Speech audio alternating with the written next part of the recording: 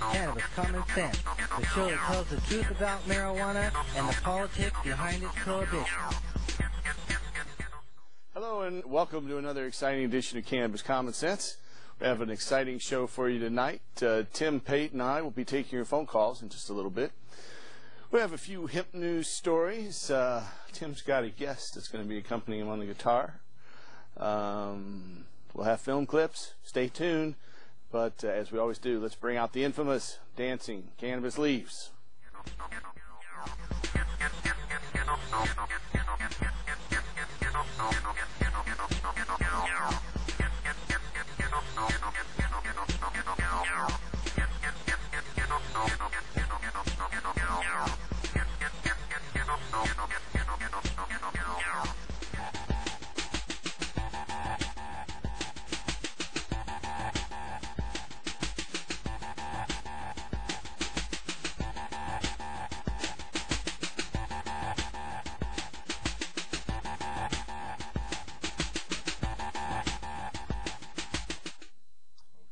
First story in hemp news tonight. We've been saying this on this show for some time, that cannabis is worth more than its weight in gold.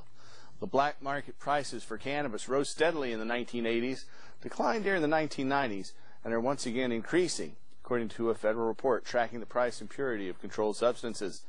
Authors of the report analyzed over 20 years of data collected from the U.S. Drug Enforcement Administration, or DEA, system to retrieve information from drug evidence. That's STRIDE, the system to retrieve information from drug evidence. That's a database that the DEA has. According to the DEA's data, quote, marijuana price trends are not highly correlated with trends in the process of other drugs over time, end quote.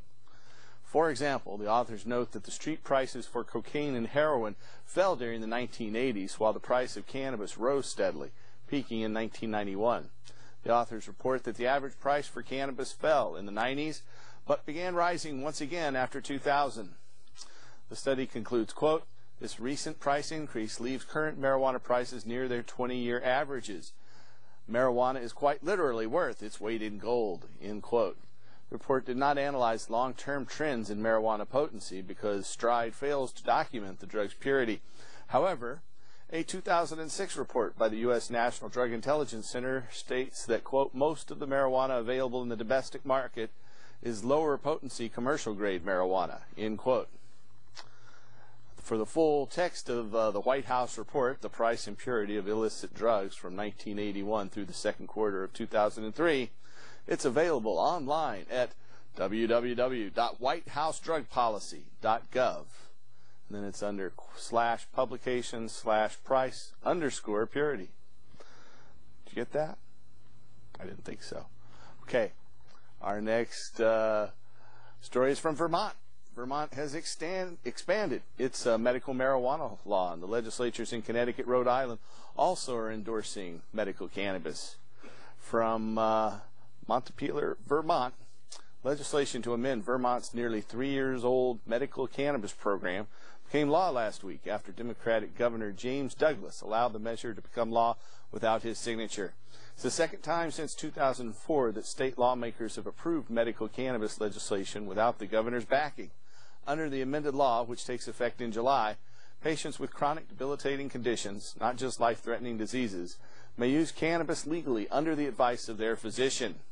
Senate Bill number 7 in Vermont also increases the number of plants that patients may legally cultivate under the state law and reduces the annual fee associated with the state's medical cannabis patient registry. Vermont's medical marijuana program is generally considered to be the most restrictive in the nation. To date, fewer than 30 patients are registered with the state to use cannabis legally under Vermont state law. Dozens of additional patients are expected to register with the program once Senate Bill 7 takes effect this summer. Legislators in Connecticut also approved legislation last week that seeks to enact statewide legal protections for patients who use cannabis under a doctor's supervision. House Bill 6715 now awaits action from Republican Governor Jody Rell. If enacted, Connecticut will become the 13th state since 1996 to legalize the use of medical cannabis, and it will be the second state legislature to do so this year. In Rhode Island, Republican Governor Donald Cassiri vetoed legislation this week that seeks to make the state's one-year-old medical marijuana law permanent. More than 80% of the state's lawmakers had previously affirmed the measure.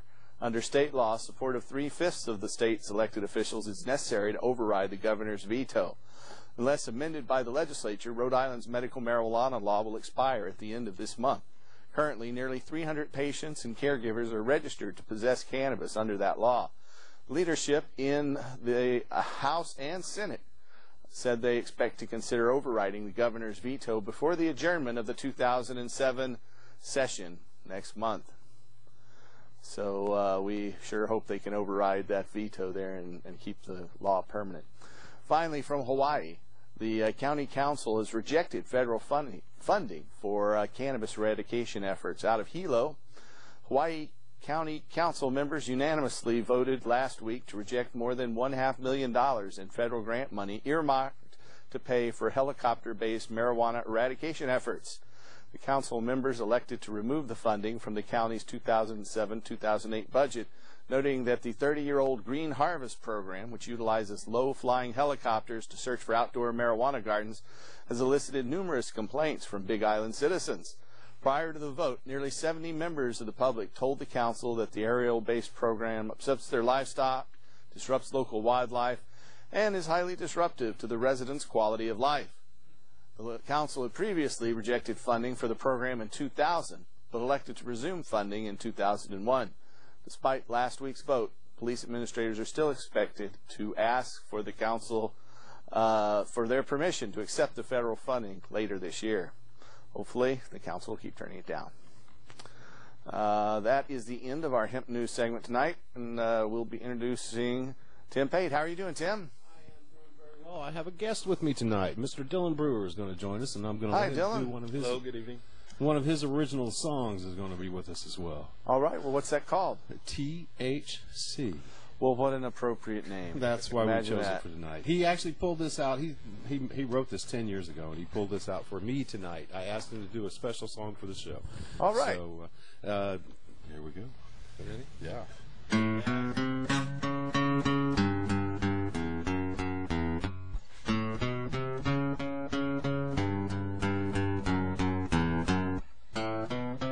It is a known fact that the smoking of marijuana and the consumption of its main derivative, THC, can be used in the medical treatment of glaucoma, cancer, and now AIDS. Government studies show that the fiber and pulp of this miracle weed can put a stop to deforestation and at the same time provide clothes and homes for the homeless.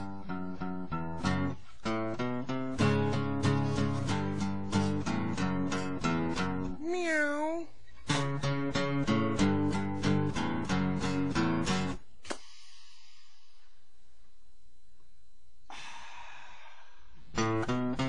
There's one thing in this life that'll get you by. You gotta smoke a joint if you wanna get high. You make this happen from a sack of weed.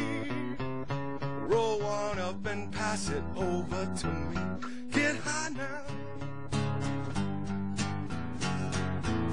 Get stoned. Get high now. Get stoned.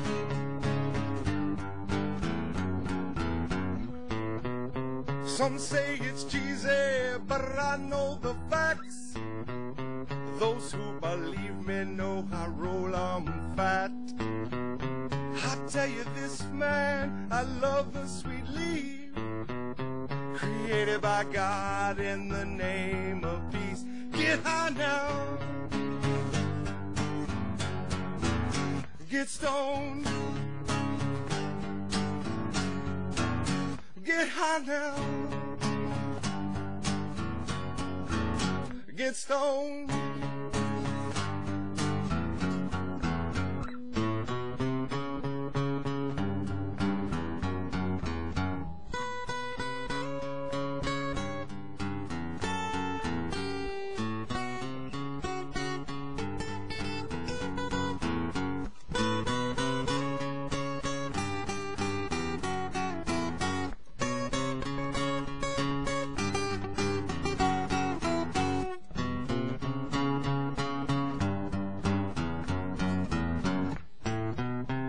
history of our country, our founding forefathers, Thomas Jefferson, Benjamin Franklin, and George Washington, grew cannabis to help establish our independence from Great Britain.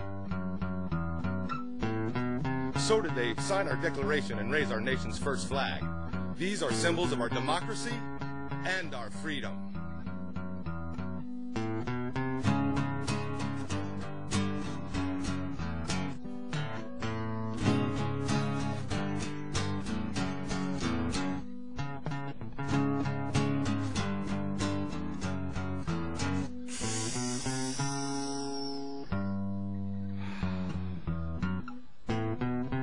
There's one thing in this world that you got to know. You gotta plant a seed so the buds will grow. Sweet sticky females are the best of kind. Eyes so red and high in the mind. Get high now. Get stoned. Get high now. Get stoned.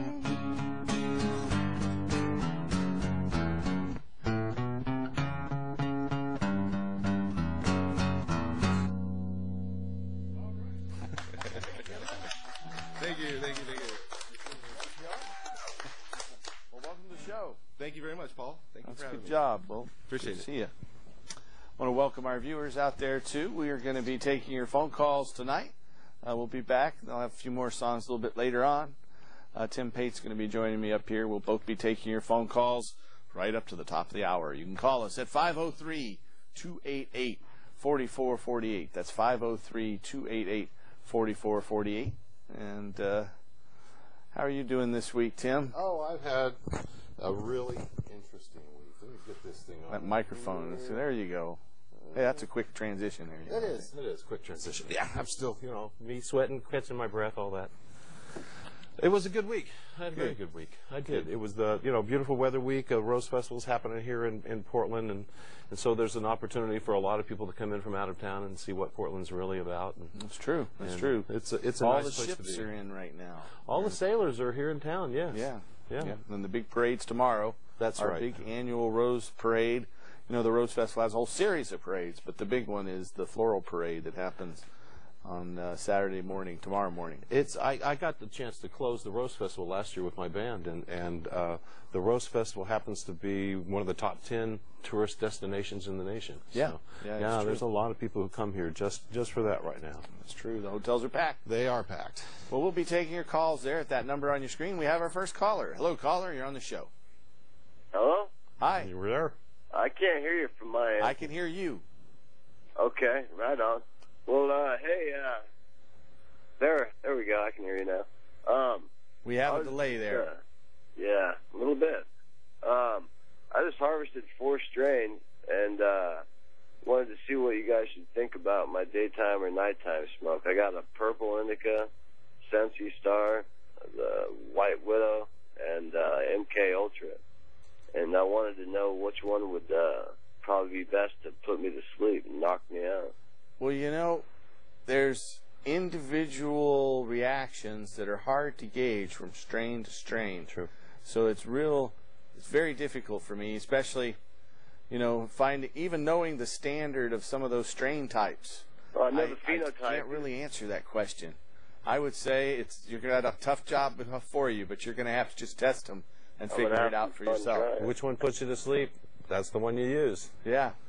It's kind of hard to try because when you're using them all. Well, it's a tough job, but somebody's got to do it. I was going to say, what's the problem Put it there? up to me.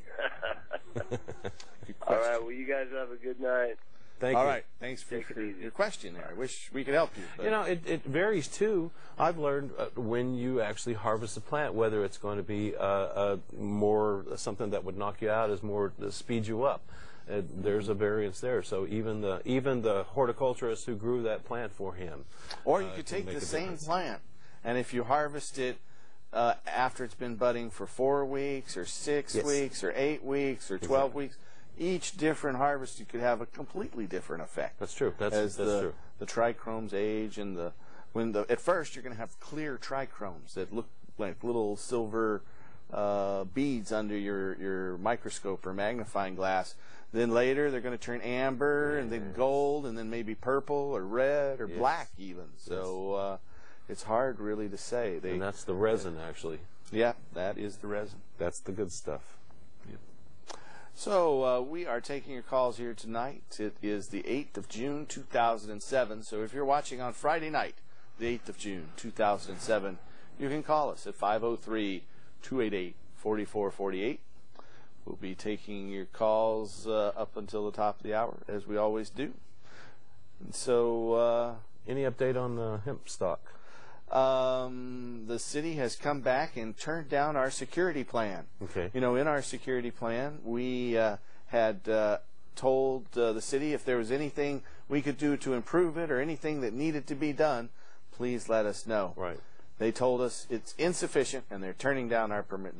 Didn't tell us anything how it's insufficient. Right. So we're asking the Oregon ACLU to jump in and help us. We have the National ACLU helping us fight federal subpoena for 14 patient records, and that's going forward. Looks like the trial or the hearing is going to be set over for a couple of months, probably. So that's and the Oregon Medical Marijuana Program Office, the state, has also received a subpoena.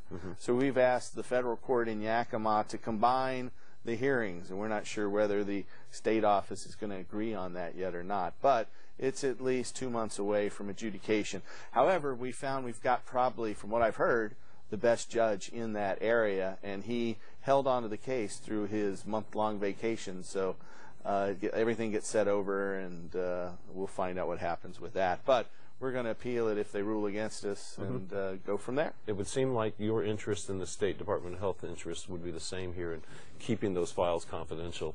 Yeah, yeah. I think it's to my interest, and every other person who's ever had to go to a doctor, they'd want that. There was also the question of whether we should ask to combine it. You know, if they rule against the state, that the state has to produce these records, well then, you know, they've already got them. Why do they need them from us too? Right. And if they rule in favor of the state, that the state doesn't have to supply the records, well then why should they do that for us? We have, as the physicians organization and the carekeeper of the medical records, we should have even greater rights than the state agency that issues those licenses. That's generally the precedent in those things, but we will see. Confidentiality is always going to be an issue. I used to direct a crisis center for pregnant teenagers, and I'm certain it would have been very difficult for them to come and talk to me at all unless, if they thought that everything they said to me was not going to be confidential. And so I would think that same philosophy holds true with any doctor or any caregiver of any kind like that. Yeah, I think you're right. So let's show some of these bottles we have here tonight. We have a whole assortment of these pint bottles, which are fairly rare. This one is a Park Davis tincture of cannabis. It's got a double label on there. It says analgesic sedative. Cannabis, according to Park Davis, is an analgesic sedative. And they're still in business. They are, and as is Eli Lilly. This is an Eli Lilly container. It's fluid extract number 96. They had about 10 different cannabis concoctions, and this is their fluid extract cannabis number 96. Next door, another company that's still in business, Sharp and Dome. Yes. Sharp and Dome's cannabis extract. This is probably from the 1920s, and these other two are probably from the teens during that period. Now, our next three items are pretty nifty in that most of the contents are still there. Yeah. Here we have neuralgic preferred pills, and you can see that we've got, I would say about a third of them left. There, we've got a nice embossment on the back where it says the manufacturer's name. It's Upjohn and they're still in business. Mulford. They're still in business too. And here's another one. Now this one is out of business. This is Sensa Persa, and this is a tonic and sedative for the nerves. And it says if you have a nerve problem, take one of these pills. And it's full of these little purple pills. Of course, these things are over 100 years old, so I'm not going to try them or open them or anything. We say, now this one is full too. This one is also from Upjohn, and it's 100 cannabis indica extract pills from the Upjohn Company of Kalamazoo, Michigan. Even comes with the box it came in. Now, that's a little mini container. And that little tiny bottle that's less than 2 inches tall has 100 of these nifty little pills. So that's all our antique cannabis medicines. Now we're going to go to the modern age. Here's Manitoba Harvest's hemp protein powder. It's very, very nutritious, and you can get it at most health food stores. And here we have shelled hemp seeds. Now, these things are very, very tasty. Yeah. If you like cashews or walnuts or pecans, you're going to like these. They're kind of a blend of cashews and pecans. So that's a nifty little thing there. And then finally, last on our sharing or show and tell list, we have hemp twine from Hungary. It's been coming in the United States for many years, used in tying down springs in furniture throughout Southern California. Hemp cord from Hungary. You can make neat, nifty little hemp twine goodies out of that. Or nifty big ones. Or big ones. Just about anything. I know. Well, that's the end of show and tell. Hope you enjoyed it tonight. Tune in next week. We have a caller. Hello, caller. You're on the show. Hello? You here? Hi, Paul. Hello, caller. Can you hear us? Yes, I can. Okay, I can barely hear you there. Oh. Go ahead. What's your question? I have a question. I've never used cannabis, but I am going to an acupuncture for pain. Is that your feet? I'll tell you what. I think there's some feedback there, and so if you have your television on, please turn your television down because we have a little delay there, and there's feedback, and maybe we can get a little greater sound in the studio without having feedback burst our ears. Okay, try again. Hello? Yeah. Can you hear me now? A little bit better. Okay. I haven't used cannabis before. I've been going to an acupuncture for pain. If I use any cannabis, is that going to interfere with the acupuncture treatment? Okay, maybe I get a little more sound in the studio because I heard something like you're taking cannabis and you want to know if it's going to interfere with something else, and I'm not sure exactly what. Yeah, try that one more time. Okay. Will cannabis interfere with acupuncture? I'm not taking cannabis. No, in fact, it probably will complement it. Oh, okay, but it will not interfere in acupuncture? Will cannabis interfere in acupuncture? Correct. Absolutely not. Oh, great. The Chinese use cannabis and has no effect on the flow of the qi. In fact, it helps your qi. All right. Cannabis is good for your qi. Helps me achieve qi. Yeah. So I think it will complement your acupuncture. It complements many other things, I might say. But I don't think you'll have any problem there. But talk to your acupuncturist as well. It's always good to talk to your medical professional whenever you're doing something like that. My guess is they'll let you know their opinion on that. I agree.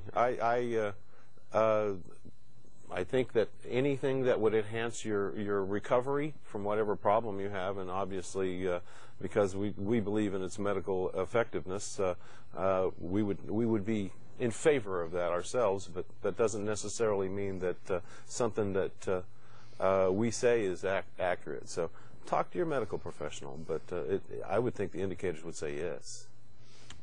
Yeah, I like to read some of the labels off these things. I know. And they're kind of funny sometimes. I'm almost afraid to touch them. They're so old. Sinsaperza, these little purple cannabis pills. It's a tonic to assist in the restoration of the nervous system to a normal condition.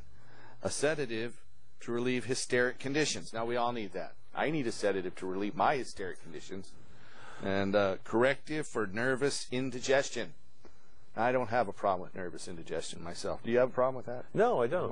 I have in the past, but I don't anymore. I've had indigestion, but I don't know if it was nervous indigestion. That's something I can't answer. It's important to stay calm, and that's what all this was about.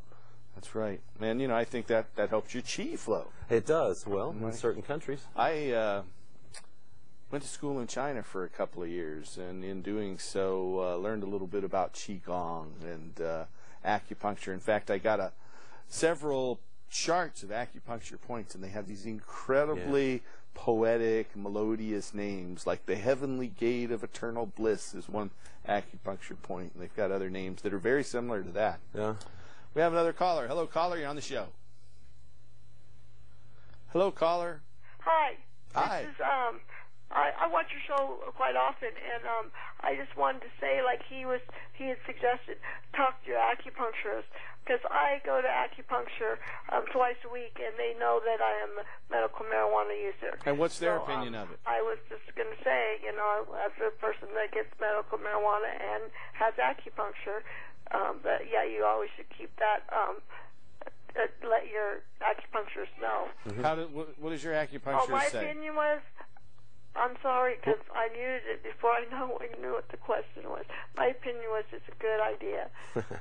It's good. And does my your acupuncturist... I'm sorry, the acupuncturist's opinion is that it's good because it does help with the flow of the chi. Like you had said, Paul, something about the flow of the chi. It helps relax you. And so when you're relaxed, the flow of the chi is healthy because there's nothing interfering. It's just going just regularly like when you're sleeping. So, yeah, it's very, very good. In my opinion, and I believe since I've been treated by more than one acupuncturist, that the three that I've been treated by, it's their opinion also that it's all right because they all know that I have medical marijuana. Great. There's a testimonial right there. Thank you. And, Thank you. You guys keep up the good work down there. Thanks for your Thank call. I really appreciate that. That's not something that I had previously considered, and so it's an interesting question, and with the wealth and depth of the experiences of our audience, you out there, Exactly. been able to help that lady know that. But I would just think, because cannabis does help the whole nervous system, you know, that's what these medicines are telling us here. Exactly. And according to the recent science, they discovered the receptor sites for cannabis, and it actually runs retrograde to all the other systems in the endocrine system. You know, the endocrine system regulates all your hormones and chemicals in your body, and cannabis is the only one they know of yet, anyway, that runs in the opposite direction, kind of directing all the other systems in how they should interact. And like in your memory, it'll destroy old memories, and that's one of the things that people have talked about, its effect on short-term memory. And in Israel, you know, the Israeli Defense Forces, their armies there are using it to forget the terrible things they're doing to the Palestinians. Our vets are using it. They just don't have permission most of the time. Right.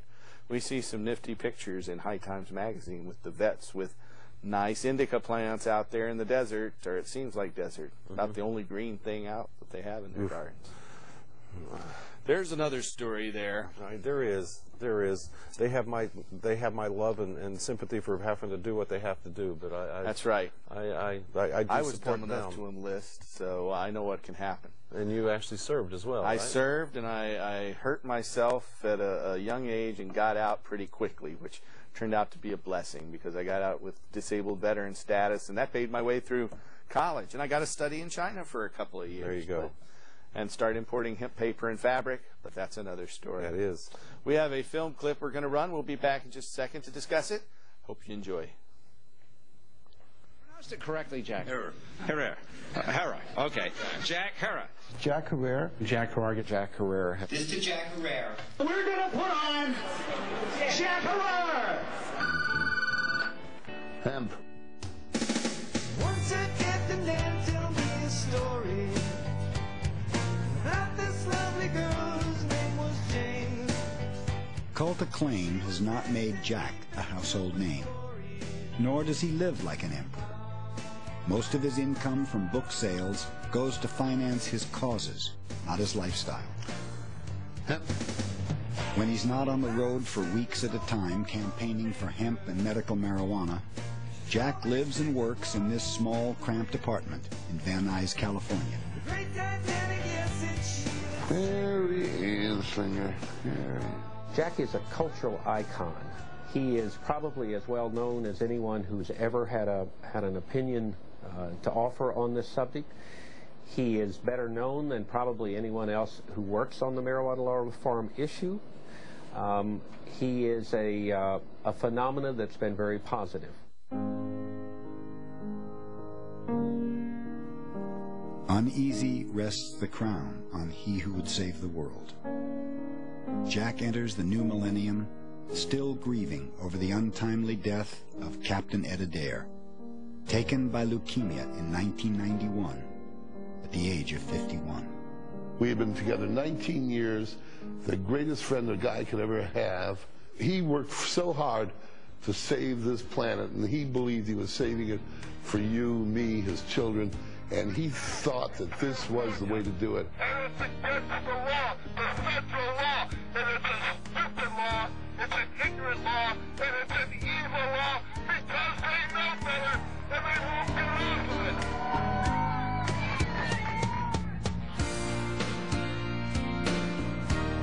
Captain Ed and I planned was to get out and teach this information. Eventually we would get a cadre of believers, and eventually they would go out and teach the world. And now we know that we've succeeded. And now we understand so much about the man. He's not insane, he is not crazy. He's not the devil in disguise. So listen closely to the winds of change and see the world, see the world, oh, see the world through his eyes. Despite some health problems, Jack has no plans to kick back and take it easy with longtime companion Jeannie Hawkins. With the publishing of the 11th edition of The Emperor Wears No Clothes in late 1998, Jack's schedule is more hectic than ever, taking him and his message around the world. Jack is haunted, however, by the hard, cold facts of prohibition. Despite its undeniable potential as the natural, renewable alternative to a synthetic world, the hemp plant, by federal law, still cannot be cultivated in the United States. Despite increasing public and scientific support, the medical use of marijuana still remains illegal. And despite the enormous cost in money and human lives, millions of people are still being arrested for possessing a therapeutic substance revered by our ancestors. This is the reality of America's war on a plant. A war born of commerce and greed. An endless war. And so, the fight goes on. And on. I don't know if hemp's going to save the world, but I'll tell you this. It's the only thing that can.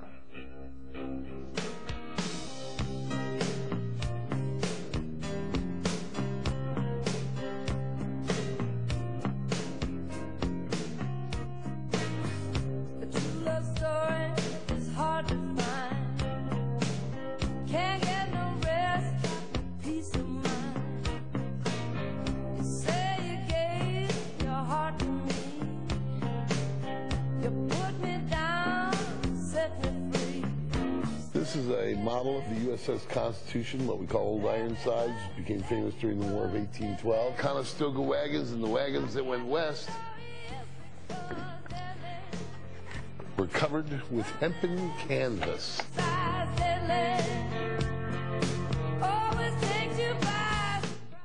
All right, that is an excerpt from The Emperor of Hemp about Jack Herer.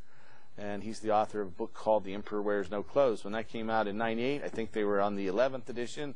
Now they're up to the 14th edition. He keeps updating it, and I'm always happy to remind our audience that the very first edition of that book was written right here in 1985 in my house here in Portland. And we were both working on the Oregon Marijuana Initiative, an unsuccessful initiative that would have allowed adults to grow and possess marijuana.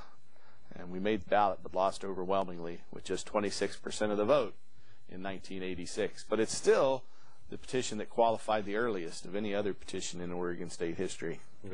Been cheated off the year before by the Secretary of State, Norma Paulus, at the time. So Norma paid the price, though, and she lost her bid for governor. She did. And I think a lot of people realized how dishonest she was. Hey, Wolfie, we've got Mr. Michael Wolf-Siegel here. Hey, Paul. How are you doing? Pretty well, thank you. You got an editorial you're going to be launching into here in a moment. But we have a caller first. Hello, caller. You're on the show. Maybe not. Hello, caller. Are you there? Ooh, we've had some technical difficulties, but that's okay. That's cool. If you have a question for us tonight, June 8, 2007, Friday night, give us a call at that number there on your screen. It's 503-288-4448. Since you have your editorial there, Wolfie, why don't you go ahead? Okay, I'd be happy to. First, I'd like to thank Paul and Cannabis Common Sense for giving me this opportunity to express my views tonight. The First Amendment to the Constitution of the United States of America reads in part that Congress will make no law abridging the freedom of speech or the right of the people peaceably to assemble and to petition the government for a redress of grievances. What this means is that we have the right to stand up with others of like mind in public and be counted. It doesn't mean much if all of us have these feelings in our living rooms that, oh, I feel this way. No one knows that we all have these strong feelings.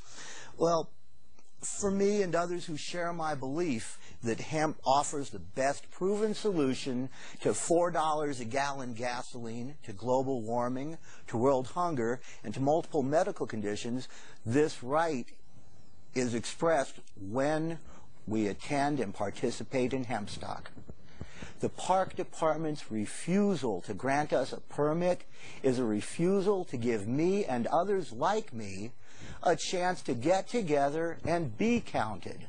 Because this is our chance to have the newspapers go, oh, wow, look at all these people. It's our chance as a body of people who have a belief in common to have that political belief recognized. Now, the reason they gave us was widespread use of marijuana and alcohol. I was very active with security last year. That was just not so. We demonstrated that at great length. They persisted in not giving us a permit. We offered them a proposal. Paul already told you about all of that. But what's ironic to me, okay, this widespread use of alcohol is that there is 4 separate events sponsored by the Park Department which are about the consumption of alcoholic beverages. Now, medicine's a wide enough field that there may be people out there whose health is made better by drinking. But I'm willing to bet that none of them is going to be at any of the Park Department-approved orgies of public drunkenness. Now, that might sound like it's a little strong. I blow harmonica on a street corner for a living. I work across from the festivals. I make my money by these people. Believe me, it's crowds of drunks coming out of them. That's what the Parks Department allows. And we as taxpayers pay for tens of thousands of dollars of extra police and emergency services as a result of it. For some reason, what this is telling me is that the Park Department prefers events that involve public drunkenness to allowing people to take their medicine and express their political views. Makes me mad as hell. A friend of mine says, put down the pipe and step away from the bong for a moment. Do something about it. Don't just whine. Well, do something. Write to your papers. Write to your mayor, write to your city council, but especially write to Dan Saltzman at 1120 Southwest 5th, Suite 1302, Portland, Oregon, and say you want the ability to express your political beliefs in public. Thank you. Good night. Thank you, Wolfie.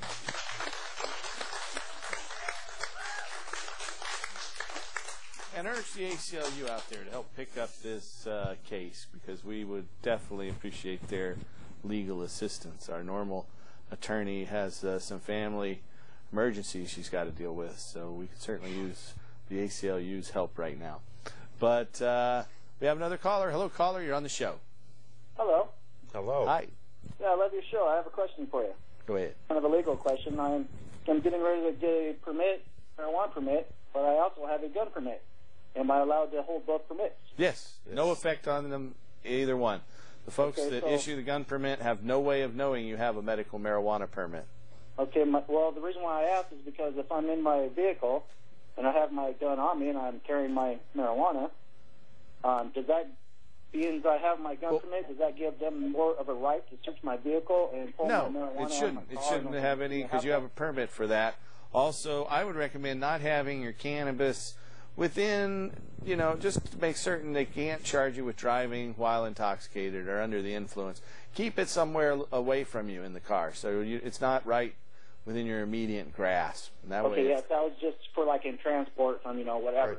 And then my second question is, after I acquire my permit, would I be able to go through somebody at your show to get my starts and stuff like that together? There are several things out there. We'll be happy to steer you to Oregon Normal, which has a meeting tomorrow. That's right. 11 o'clock. At 11 o'clock. Liberty Hall? At Liberty Hall. Noon is when they open, but you better be there early if you want to get 311 North Ivy. Thank you. 311 North Ivy? Yeah, it's at 311 North Ivy for those people out there that have a medical marijuana permit. But we also have classes that are available once you do have your cuttings to help you get your garden going. We have both beginning gardening classes and advanced ones. And Oregon Normal is not the only folks that can help you get clones out there. There's several other organizations that can provide assistance as well. Is that .com, OregonNormal.com? Yeah, OregonNormal.com, exactly. Okay, thank you very much. ORNORML. Great. .org, actually. You're welcome. Thanks for your call. Okay. Okay, so if you have a question for us tonight, give us a call at 503-288-4448. We'll be taking your calls for about another 15 minutes or so.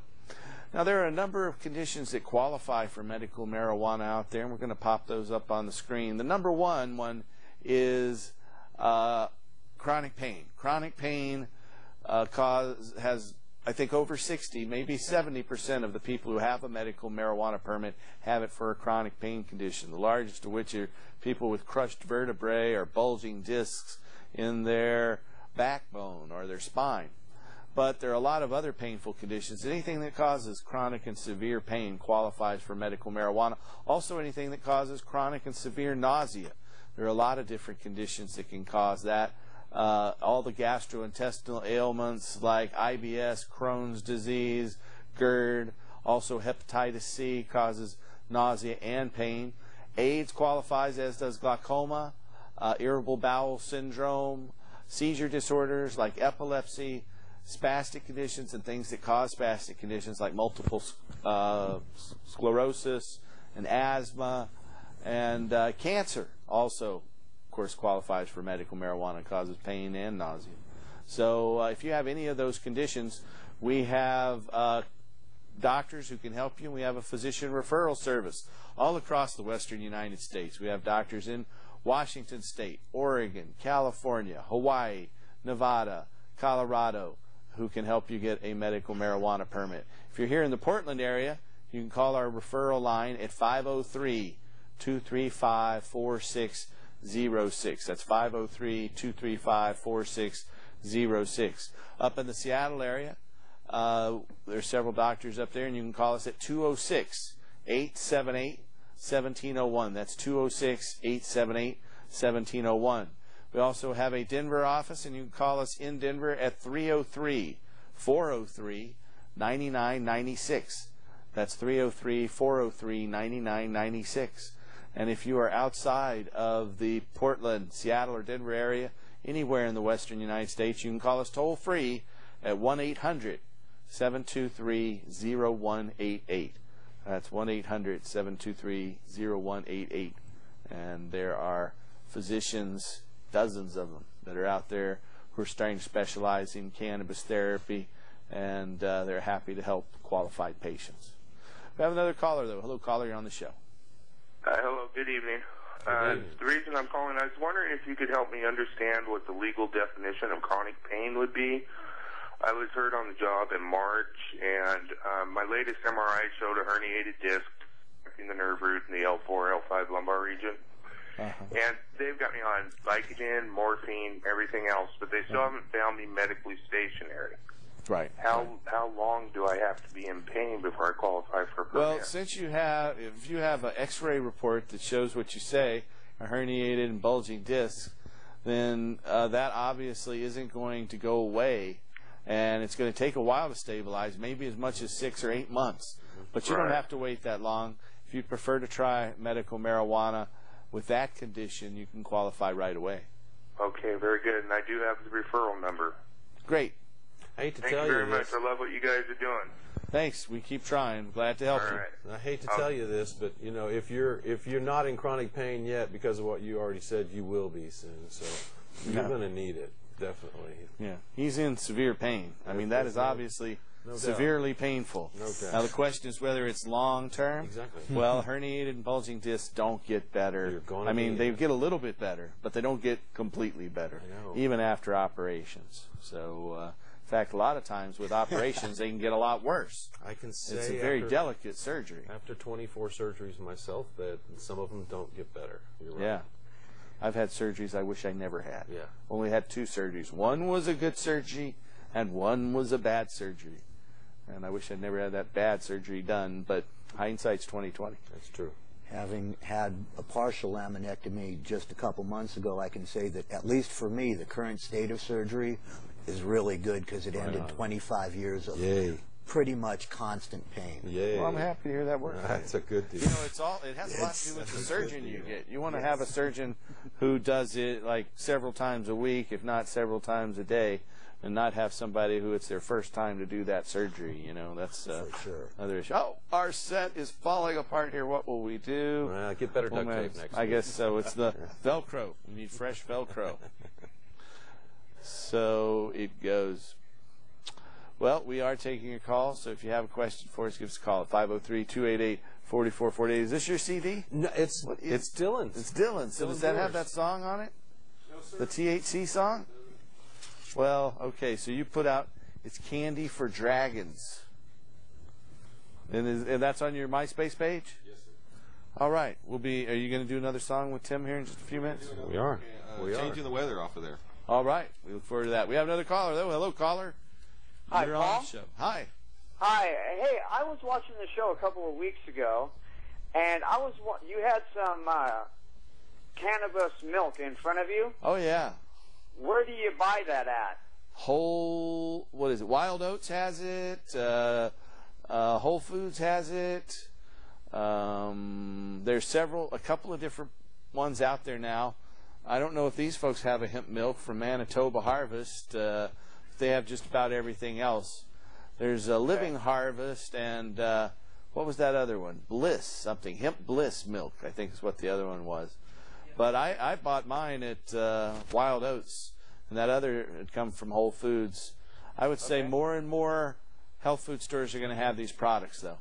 Okay. Thank you very much, Paul. You're welcome. You're welcome. Have a good day. Bye. Thanks for your question. You know, it's really good stuff. I like it. It tastes better to me than the soy milk. And, you know, with soy milk, a lot of it's genetically modified. In fact, almost all soy in the United States is genetically modified. It's been improved so much. I mean, the hemp products, when I went to my first hemp rally some 15 or 20 years ago, I can't remember now, but there was maybe 2 different hemp seed products that you could eat. Yeah. That was it. And neither one of them tasted all that good. No, but real we were, crunchy with yeah, those we were hulls very on them. encouraged that maybe we could do something with it someday. It was kind of grainy and all that, but now most of it tastes like food. Yeah. It tastes like it's giving you nourishment, and it has changed completely. I'm glad to see it finally has done that. Me too. Okay, we have another caller. Hello, caller. You're on the show. Hi. Say, I've watched your show in a couple of different times. You've talked about how to make hash, and I was wondering where I get the information on the different ways to make hash. Oh, well, there's so many different ways. There are, you can go out and buy one of the devices. They have bubble bags out there. We've had the guy Joe Petrie on with his hash making machine. That thing sure works well. I bought one. They're very expensive, but it works very well. You can use a silk screen and just grind your cannabis up on a thin silk screen. I have a big silk screen that was used to make T-shirts, and it has the image of the face of Sitting Bull and Leonard Peltier there. My friend of mine found it at Value Village used goods store, and it's about 4 feet by 3 feet, and I use that to make hash. It works really well. That's a very I'm fine. not familiar with silk screens. Yeah, so. you just grind it over there, and the yellow powder falls out, and you get it together, and voila, you have keef for powdered hash. And you know, I prefer it a lot when it's powdered like that, if you're going to have that sort. I've seen some other hashes, though, made recently with this ice process that melts, You can't. They're not like the old hashes. They're very, very potent. And I use it in a vaporizer. Once you put a little bit of that, like a tenth of a gram, into your vaporizer, it just keeps vaporizing for hours. It's amazing. That stuff just vaporizes and It's really tasty too. So Yeah, things have a wonderful flavor with vaporizing. there's some videos out there. You can get them on DVD at various stores or out on the internet on how to make hash as well. So we've shown some clips of those on our show in the past, the art of hash making, and then George Cervantes' Grow DVD has a little section on how to make hashish on there as well. Now, do you have a class on? Yeah, we have a class on hash making, so you can come in and see how it's done. Now, only card holders can come to that class. You have to have a permit from a doctor for medical marijuana. If you're from the state of Oregon, you've got to have the state permit. If you're up in Washington, you've got to have the doctor's note. And then we have classes available for patients. We don't want to teach everybody how to do it. Well, yeah, I have all my ducks in a row. So. All right. Hey, there's some there. Doesn't that look tasty? Doesn't that look yummy? Yeah. I bet that would melt really quick. So, yeah, just give us a call, and we'll be happy to you can come down, and you'd be amazed how fun they are, too. Okay, well, thank you very much for the information. You guys do a great thing there, and it's great information. Glad to see you guys are out there. Thank you. Thank you. Thanks for your question and Thank your support. you. Bye now. Bye-bye. So, yeah, there's a lot of information out there. And in terms of the classes, there's a set curriculum for each of the six classes that we have. Right. And the medicine man, who's written some articles in High Times Magazine and is screening those telephone calls as you're calling in right now, he teaches those classes and doing a great job. I've seen some, they rate his classes, and I've seen one person, it was like 40 out of 10. So, that's a lot more than 10. That's better than 10. Some are 15 out of 10, and very few of them are less than 10. But let's take another caller. Hello, caller, you're on the show. Hey guys, how you doing? Good. Very well. How are you? This is Will Flowers. Hey, Will. I love watching you guys, Well, we loved watching you when you're on the show, too. Hey, I'm glad that Wolfie, you just said a lot of good things that we were all thinking, buddy. It's pretty outrageous that the city won't give us a permit. We're going to fight it. We just got the word from the city last week that they were saying, no, they're not going to issue the permit, even though we put together a security plan. They didn't tell us what to put in it. They didn't tell us how we could make it better. Said, oh, no, we're not going to do it. So our only alternative now is the courts.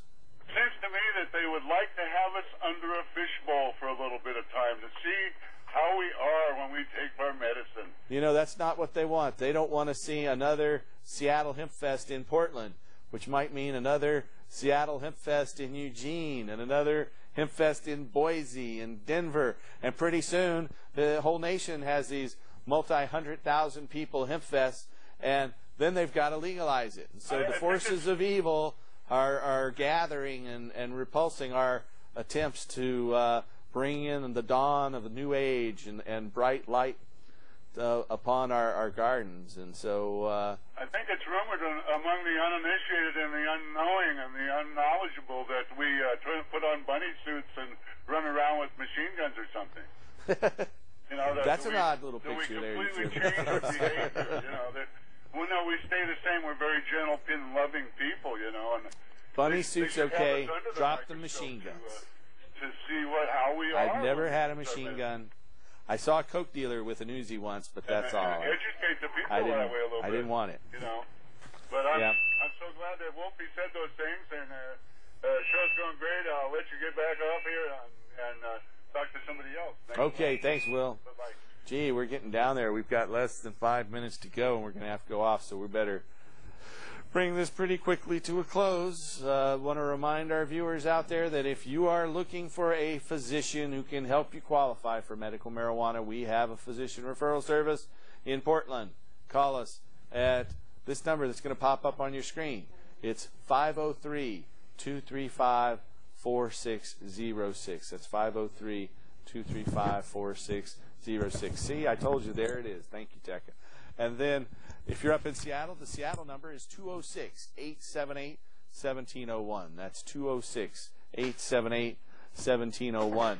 If you're out in the mile-high city of Denver, Colorado, call us at that number. It's 303-403-9996. That's 303-403-9996.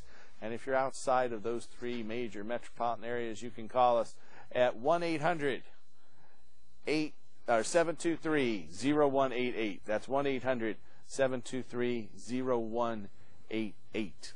And we have physicians who can help you, or you can get involved in the movement to end adult marijuana prohibition. You know, also, we have a volunteer forum for Hempstock 07 on our website, the crrh.org website. So if you want to get involved in the Hempstock volunteer effort, then go to our website at crrh.org and take a look at that. And you'll find out more information about the medical clinics and our nonprofit organization's work at our other website, hemp.org. That's www.hemp.org. We got to thank Mr. Sean Savage for helping us get that name. So you gentlemen look like you're ready to launch into this music. Why not? I think that's a good idea, and I want to remind our viewers to tune in next week and help us restore hemp. All right. Look out for the role models there.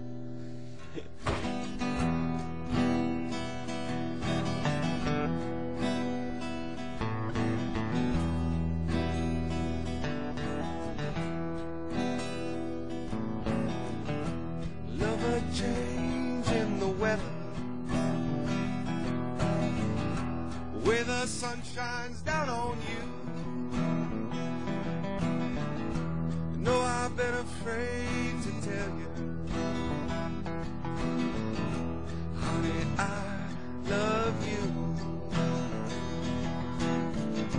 Love a change in the weather.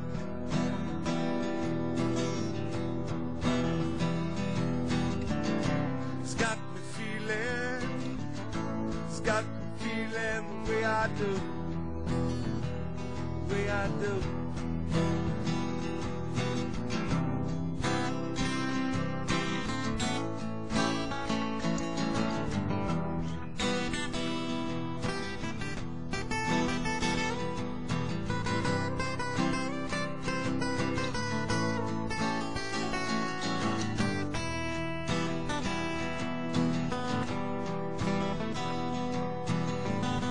Love a change in the weather,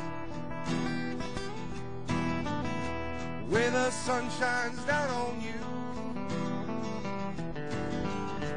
You know I've been afraid to tell you, honey, I love you. Love a change in the weather.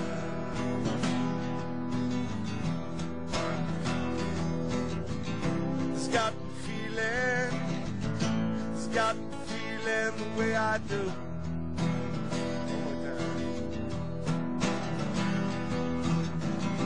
One more time. Love a change in the weather.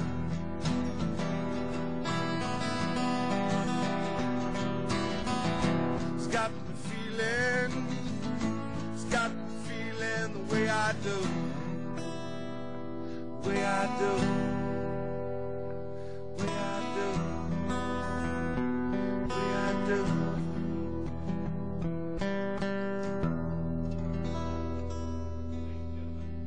Good night, folks. Thank you. Good See night. you next week.